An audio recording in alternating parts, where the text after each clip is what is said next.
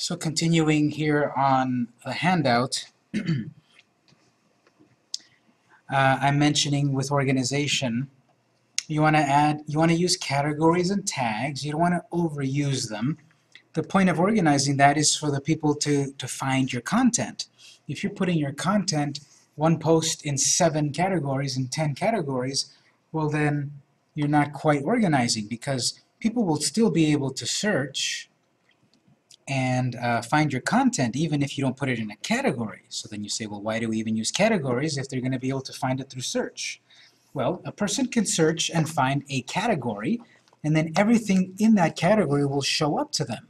And so if they chose to look at that category, then it'll show all articles in that category. So again, it's about having people find your content, about organizing, and that helps your SEO. Related to that organization is what I mentioned here about the author page. On our particular site at the moment, I'm the only administrator and creator on this blog. I'm the only one that has the ability to write anything.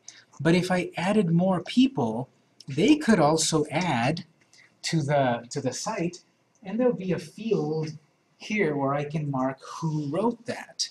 I can mark Victor wrote it, John wrote it, Samantha wrote it.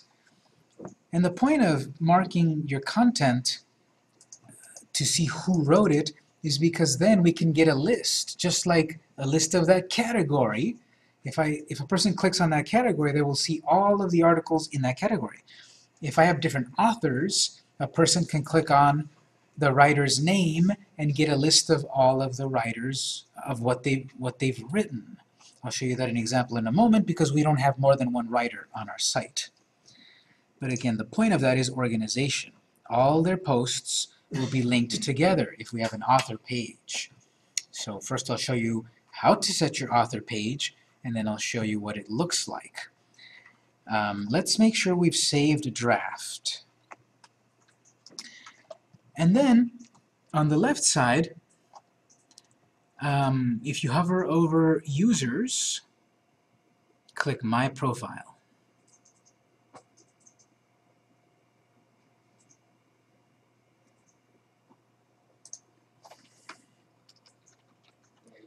This is your author page. Now mine has my icon there because I've already set that up. If you want to set your own up, you have to click the link to see how to do it. But you've got then a space to fill in your name, however you want to be seen on the site, and all of these other things that you could fill in. The point of filling this in, again, that if you've got this all filled in and you do guest blogging, this information could then lead back to your website from that other person's site. If you guest blog over there and you've got an author page filled in, and on my author page I'm going to have a link back to my website or my Skype or my Yahoo or whatever, that's going to link back to my website, back to my YouTube account or whatever, and that could get you more traffic, especially if you're guest blogging on a site that already has a lot of traffic. So it's sort of like word of mouth.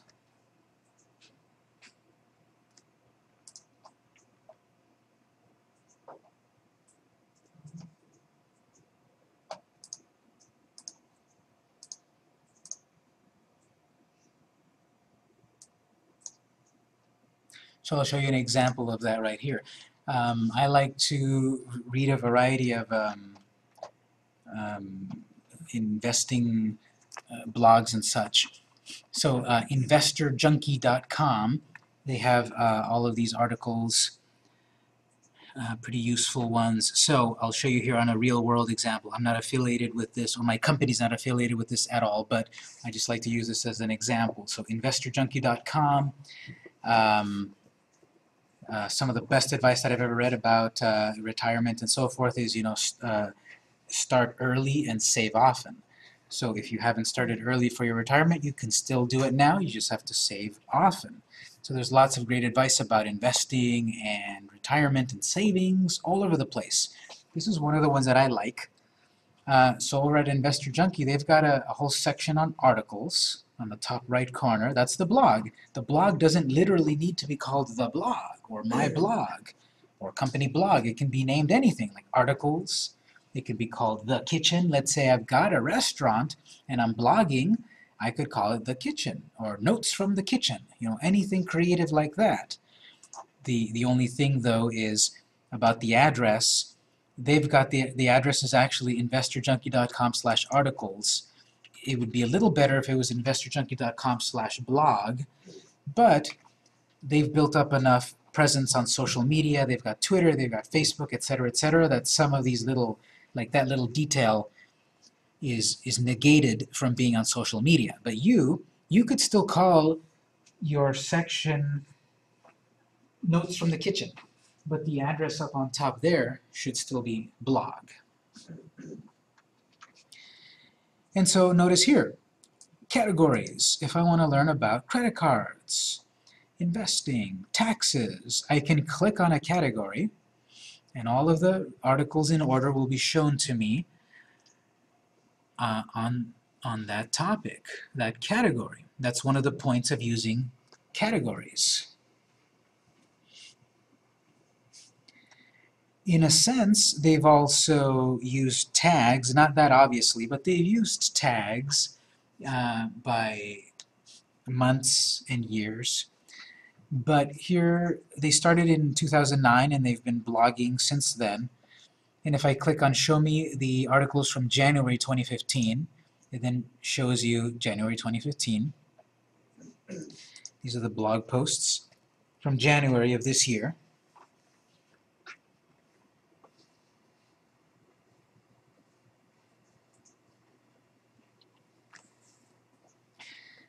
And so, something that might catch my attention, how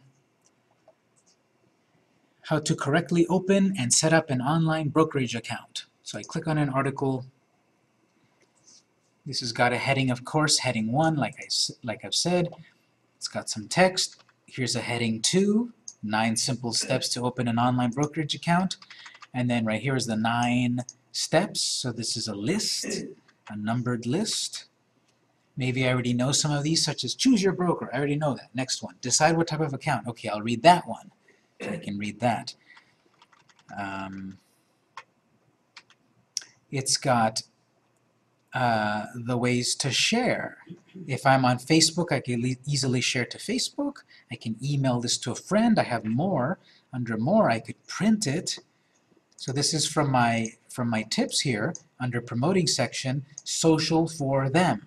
Let people easily share your content. Then this author is Miranda Marquit. Miranda Marquit. So she also tagged it stockbrokers and in the category investing. So again, if I click on this tag of stockbrokers, it'll show me these articles. Trade King promotional code, 10 criteria to consider when choosing the right broker. Robinhood app review, Motif investing review, Barron's 2015 survey reveals the best online brokers. So this is a topic then that all of these articles are related to. That's why when we create our content, we want to use tags and categories. And then getting back to my concept here then of the author page. You should see that at the end of this particular article, Miranda wrote this, and if I click on her name, it goes to her author page, a little bit about herself. She probably wrote it herself, maybe someone of the company wrote it for her, but there's something about her, and then more importantly, a link to her website. This is driving traffic to her online presence there on Google. It could be to her website, it could be to her blog, it could be to her Twitter, it could be wherever she chooses, wherever you choose. So when you're setting up your author page, that's why it's asking you so much right here. It's asking fill in your email, your AOL chat, your Jabber, Skype, these things that I've never heard of, your work phone, your mobile phone, your website. down here. Because if you guest blog, this will follow you. This online presence of yours will attach itself to that guest blog, and then when you guest blog there, they'll have links back to your site, giving you traffic, giving you backlinks. This author page, what it also has, and this is pretty automatic, it's built into WordPress, it will then also, and then it should also show you other articles that she has written. How to keep your financial information secure. How to successfully invest in real estate with Brandon Turner. Inheriting a Roth IRA, problems you need to know. And so she's written a variety of articles here. Doesn't tell me how many, but I can see there's apparently 15 pages of articles she's written. So the point of this is she's got some good SEO. She's building an audience. She's writing a lot of articles on a variety of topics related to finance. She's got a link back to her website. She's got a traffic. Here, she's got 500,000 views on her website right here. It's a lot of traffic. She's got 3,000 followers.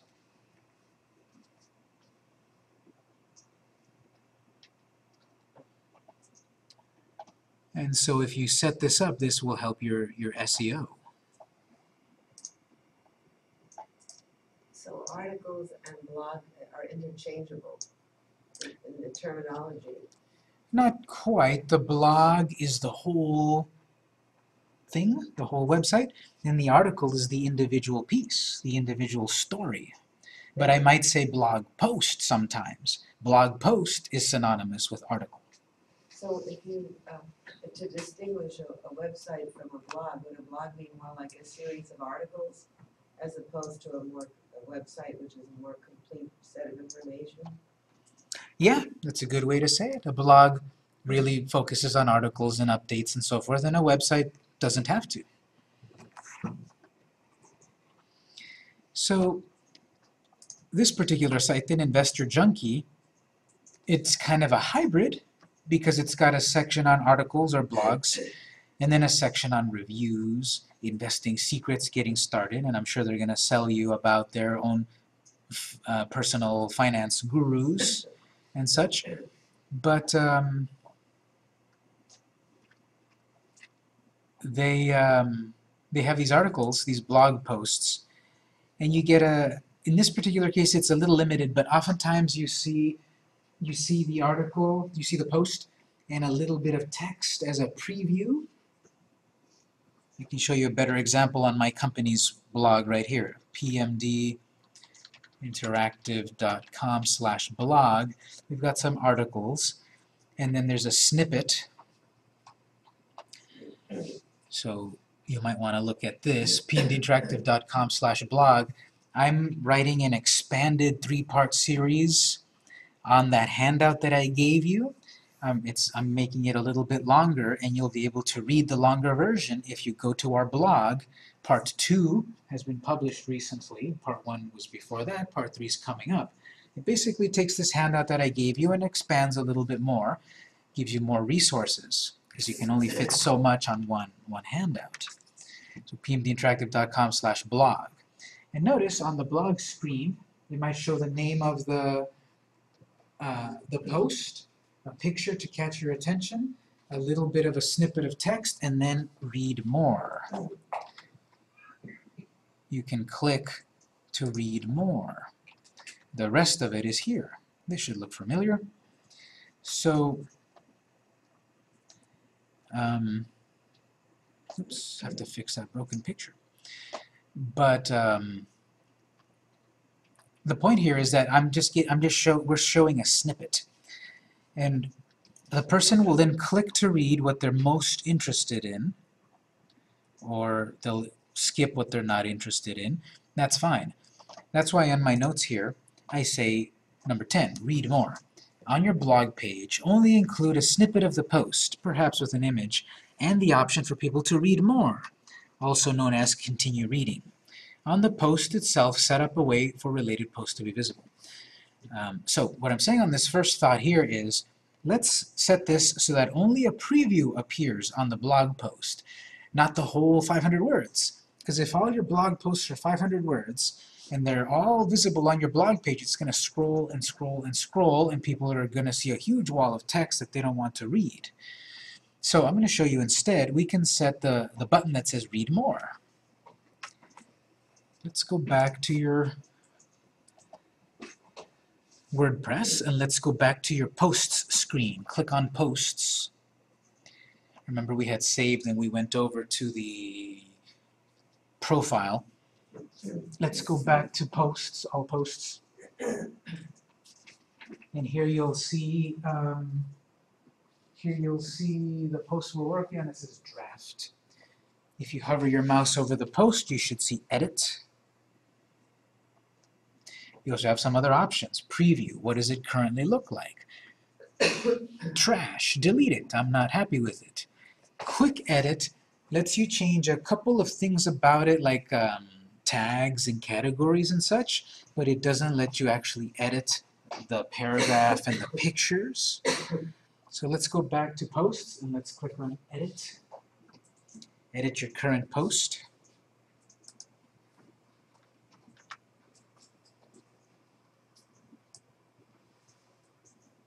This is my current post here. It starts off here. Here's my advice for you. What I would recommend, before you start your main article, back up and write a small snippet, a teaser of what this post is about.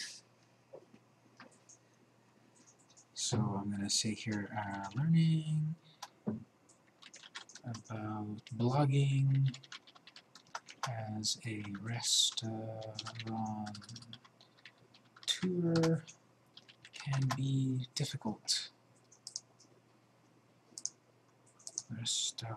Restaurateur can be difficult. Let us make it easy for you. So that's the snippet that is going to appear on the blog screen. And then if they want to read the whole article, then they can click to read more. To actually make it work that way, read more, you can write your sentence or paragraph, whatever, you can then press enter. And then you've got this button, the third one from the right. To me it looks like the little center divider on a road, but that's supposed to be 2 pages divided. Insert read more tag. So you write your snippet, you write your preview, your teaser, and then on a new line you add insert read more tag, and it writes some code for you and makes a link for you so that when someone visits your blog post, your blog screen, they get that preview above the fold, so to speak, above the more. If they do want to read more, they will automatically get a button that says read more. Click that, and then it shows you the full article, the full post.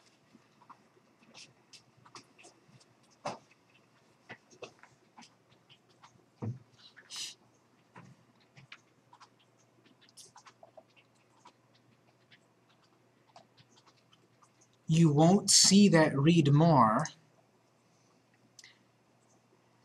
if you're viewing the whole post like this. Let's say a person visits and reads this post. They're not going to see the read more anywhere. They would see it on this screen here.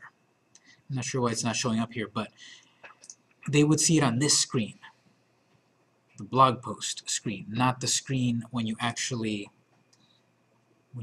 read it.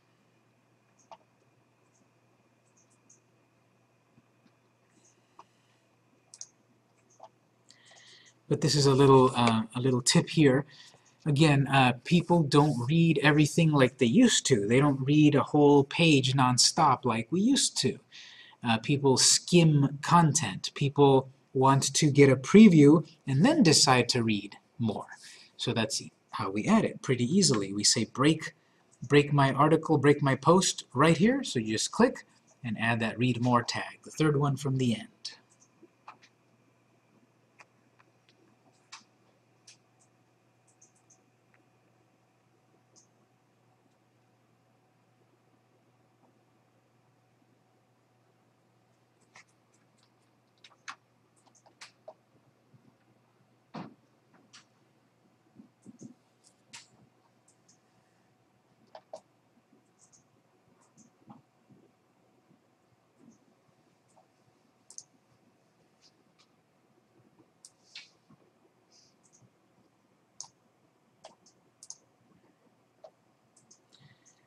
So let's say I'm getting pretty close to ending my, my post. I followed most of the tips here. A couple of other screens that we can look at within WordPress I haven't mentioned here yet. Format. Well, this is sort of also a way, kind of, to make categories. Because I can write different kinds of blog posts. Let's say a blog post that focuses on a quote, or a blog post that focuses on a gallery of pictures, or an image, and so forth. So I can also set that this post is that kind of format, link, quote, etc. And this is another way to organize your content, but it's also a way to display your content most effectively. If your blog post has a bunch of pictures and little text, it might be a good idea to set the format of that post as a gallery, so WordPress shows it most effectively.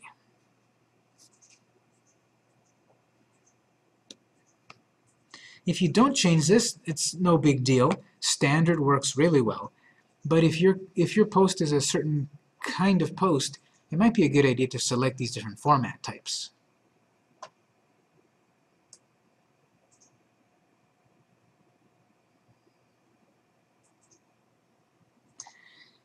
I didn't mention yet featured image in the corner. That one depends on your theme. WordPress lets you change the design of your blog pretty easily. And so if you want to change designs, that's called changing your theme. And depending on your theme, it may or may not use this featured image. Kind of like how on my company site here, we have this picture attached to the article. Notice when you actually read the article, the picture is at the bottom and large, right there. So that was a featured image, but not every blog post actually shows it. I'm sorry, not every theme shows the featured image. That's why I didn't really mention it, but what you can always do is add a featured image and see how it looks with your particular theme. So where does the featured image show up if you don't have it on the blog, or you're telling it from this blog post to set that as a featured image? Well, you won't be able to answer that until you kind of have to add it and then check the result, because sometimes that featured image may show up on your blog page. Sometimes it's part of some sort of carousel, so I can't quite answer it. It really depends on your particular theme how it shows it. Okay. Send trackbacks. Trackbacks are a way to inform legacy blog systems that you've linked to them. If you link other WordPress sites, they'll be notified automatically using pingbacks, no other action necessary. So again, that's the point of from my website linking to some other website, because then they would get the notification.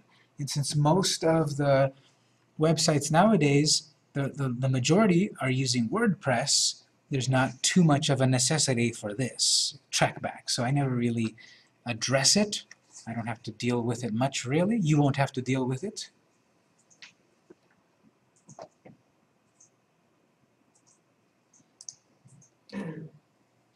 So then we've got slug. That's another thing you don't really have to deal with. Slug is just another name for your address. If you go back to the very top, I wrote this title, The Restaurant Owner's Guide to Blogging. And it automatically created this address, the name of my WordPress, the date that it was published, and then it took what I wrote as the title and put it into the address. So the full address, also known as the permalink of this post, is that huge address there. If I wanted to change that, I can. That part is also known as the slug. So if I wanted to change that part of the address, the slug, I can either edit it at the top or within the box here of slug. If I wanted to call this how to blog, I could. The thing about the slug is no spaces, and it's recommended dashes, not underscores. No spaces, no special characters, so apostrophes, exclamation points, and such. It's recommended lowercase and dashes. Numbers are okay, but letters, lowercase, dashes. That's what you want for your slug. Again, usually you don't have to write anything here on the slug. It will fill itself in when you write the title. So you wrote The Restaurant Owner's Guide to Blogging.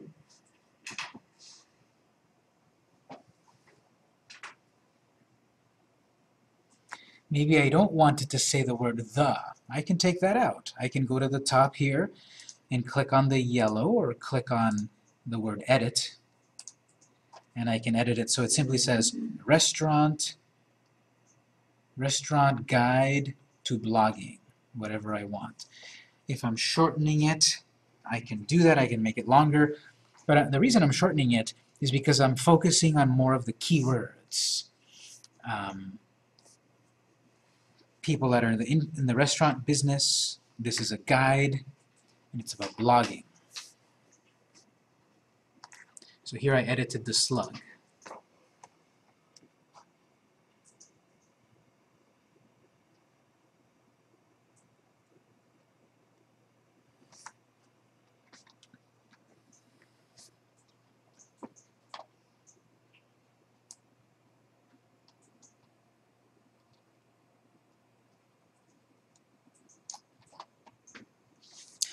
Back at the bottom, these two options are on, allow comments and allow trackbacks and pingbacks.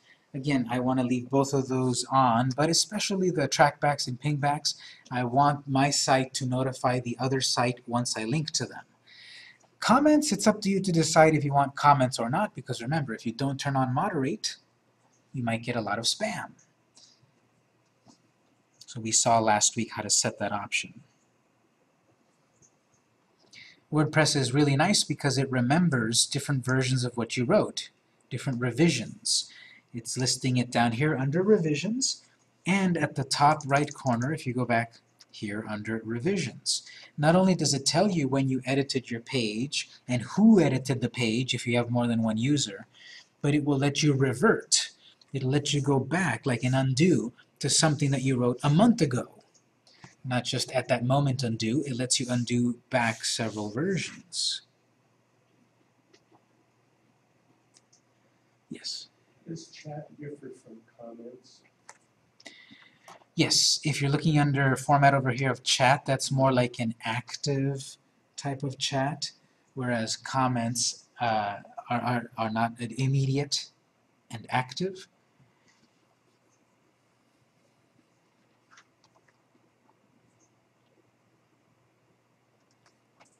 Likes and shares, those are both on. Yes, I want people to like my content. I want people to share my content. If I don't, I can turn those off. But that might be detrimental. I do want people to easily be able to share. As I said earlier, social media for them. That's it. You just turn that on and people will be able to share your stuff on their social media.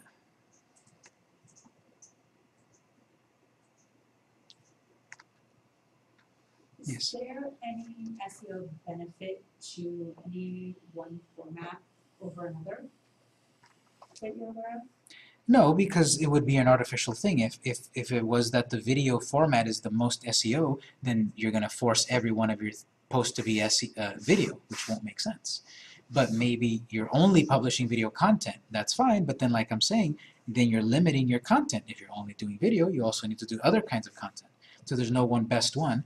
It's whatever works best with your content. And before we leave the image altogether, how do you get your text to wrap around the image? If you want text that, where you want a photograph, say a large photograph, and you want the text to wrap around it, like an article. Well, that was when you had selected your text and clicked the left align. Well, left align brings it all the way to the left, but it goes right on top of the text. We'll have lab time soon, and then we can look at it because you might be doing something slightly off, but lab time's coming up soon. I can help you out. At this point, let's say that I've written this, I've taken some time. Well, I'm going to publish it now. So if I had followed my advice here, I should have a pretty good blog post. I don't have to follow every single point, but I'm going to now select to publish. If you don't have the option to publish, again, that probably means you haven't verified your email. I've published it, and then I get this, which I think is kind of annoying, but it might be helpful as a beginner. I published it, and it says, you published your second blog post. Edit it, new post. I kind of don't like this because it really breaks my chain of thought. It only shows up the first maybe 2 or 3 times you publish a blog post, but you should be able to close that little X, I think. Yeah. Nope, that does that. So see, it kind of really goes weird. So you, wherever you're at, you want to go back to WP admin.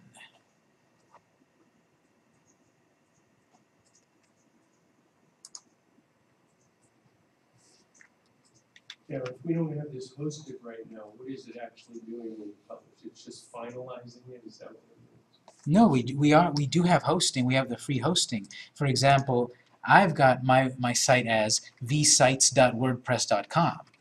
So I would like vsites.com. That's when I would go to Bluehost and buy vsites.com domain and the hosting. But we're getting free hosting and a free domain name from WordPress.com. The downside is my name is attached to their name. And then also I don't have some of the features like plugins. But this is published, this is real. Someone could go to your address, whatever your address is up there, and actually start to see it. So in a sense, you could run a website right here totally for free. You have some limitation, but you can still start to use WordPress right now and get an online presence.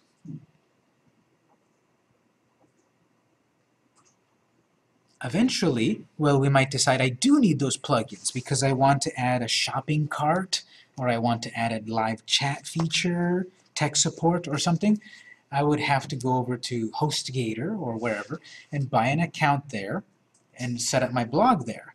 And you'll say, well, I put in all of this time and effort in working on my WordPress.com site and I'm starting over at GoDaddy? No, because I'm going to show you this. You can take your existing WordPress.com, and if you hover over Tools, we have Export. So this will let you take your site from WordPress.com to GoDaddy, to Bluehost. Because when you're over on GoDaddy or Bluehost, how do you think then you proceed?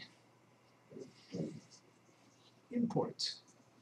So once you've set up a basic WordPress site on GoDaddy, it's out of our scope here, but basically you buy your Bluehost and then it's going to say install WordPress. You install WordPress, you're going to get a basic empty site, but you're going to have on that basic empty site Tools Import.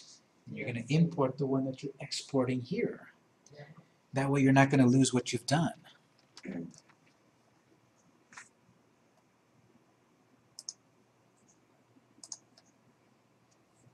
What about video sites? Are we going to cover that to insert videos? Yeah. We've posted text, we've posted pictures, videos, very popular also. Becoming more popular. People like to see a quick video. It doesn't have to be a big professional video. So actually, if you've never really worked with video, I'm going to show you right now how to add a video that's already been uploaded. To upload your own video, I can't quite do that, but I'll show you a video that's already been uploaded. If you royalty-free video. Possibly, but let me finish my thought. So if you take the Friday social media class, this Friday, I don't remember if my class is full, so maybe I shouldn't be advertising it, but this Friday I'm doing a one-day class on YouTube. It's part of my social media class. So this Friday, 9:30 a.m., up in room 209, I'm doing a one-day class on how to use YouTube. So how to create a YouTube account and how to make a video. So I'll be showing you there how to do that. So again, the best thing would be to upload your own photo, your own video, that sort of thing. I'm going to show you briefly adding a video from YouTube. And it might not be the most copyright-friendly way to do it, but my workflow would be, And what we're going to do on Friday is we're going to make our own video, upload it to a free YouTube account, and then we'll link it here. Because it doesn't make sense for you to upload your videos to your own site, to your own GoDaddy, to your own Bluehost. Is YouTube public domain, so there's no No. cost, or is it copyrighted? No, but let me finish my thought. So I would not recommend you upload your own videos to your own site because it's going to take up your bandwidth, it's going to take up your server space, it's not quite worth it. I recommend to set up a free YouTube account and upload your videos to YouTube, and then we'll just add the link, and therefore YouTube is the one that is using the hard drive space and the internet connection and all of that. So let's say I wanted to find a video. I could go to youtube.com.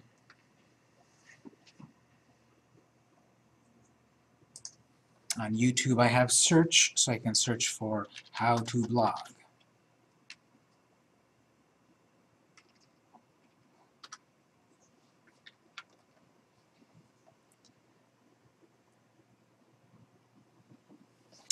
There's a video here, how to start a blog, beginner's guide.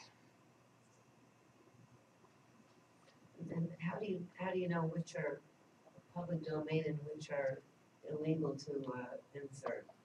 Well, YouTube is kind of in the funny gray area because almost everything shared to video is sort of assumed that it's okay to share. Oh, Not technically that it's public domain or copyright free and such, but people that upload to YouTube, they can turn on a button that says do not allow sharing, and then you can't share it. oh, okay, if it doesn't have that though, then it's a free-for-all. Pretty much. So let's say I found this one, how to start a blog. I click to view the video, and there's a button right here, share. If people don't want you to share their video, they will not have that share button. So if I click share, it says, would you like to share, would you like the link? Would you like to share directly to Facebook, Twitter, Google+, etc., etc., etc., etc.? Would you like to email this to someone? Would you like to embed it on your site?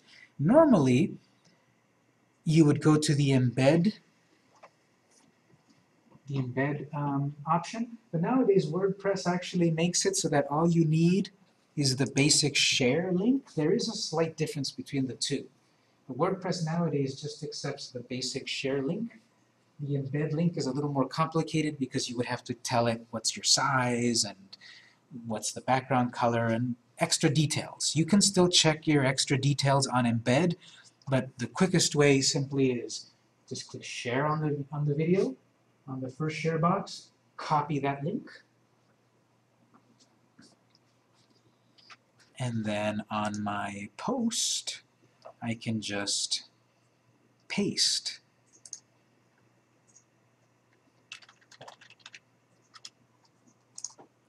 Paste.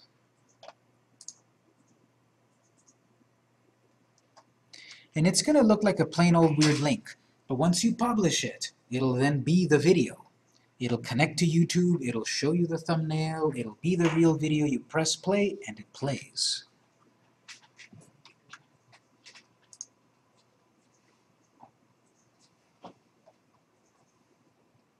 There it is. I published it, and then there's the video. It's going to play from my site. This is what I'm saying. Don't worry about uploading your own videos to your own site. Today I have a highly Use your requested free video for YouTube you account, guys, and upload it your is how videos to there, start let your them be own saved blog, there, which is always very let the exciting. connection, the bandwidth be Excuse used the there, sweaty face and messy hair. It is really and all you have hot to do on your outside, blog posts is especially copy for and paste the autumn. link to I the think video, it's like and you've got a heat wave video.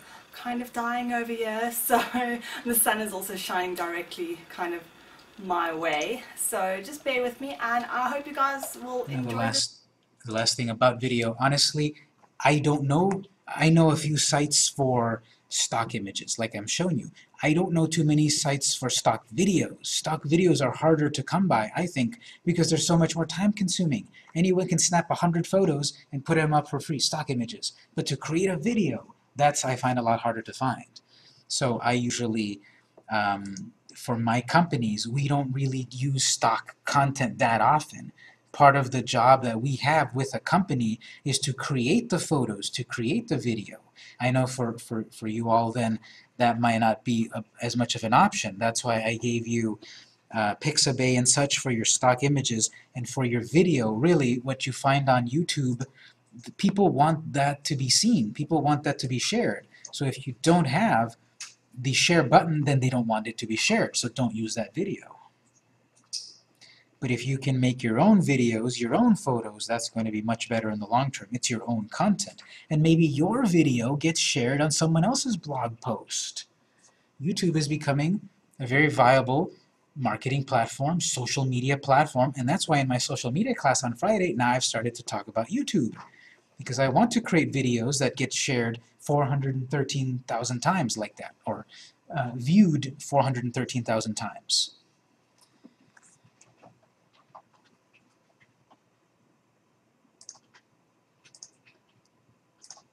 And so there's still a few nuances here and there about blogging, but I think with this handout and these lectures, we've got plenty to start to work with.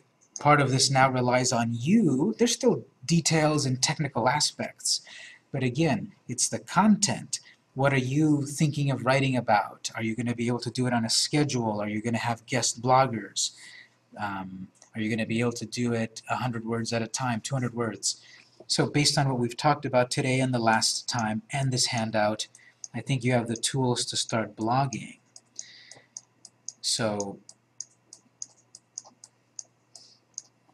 as I said at the start of the class last week, this class relates to other classes that I teach. And so the more of these classes that you teach, that you take, will benefit you, because the social media class is about sharing this, getting more traffic. Right now I've got 0 views. No one knows that my blog exists.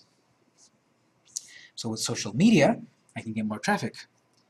Let's say eventually I want to maybe sell tutorials, sell videos, sell goods and services. I have a class on setting up e-commerce with WordPress. And so look in the catalog for my other classes, and they're starting all the time. Next month is a new semester. We're only a half month this month in the summer. So starting in the next month, there's going to be more of my classes, so you should look them up. But we're going to have lab time in just a moment. Overall, in these 2 weeks, I hope you managed to get information that you found useful and apply to your own endeavors.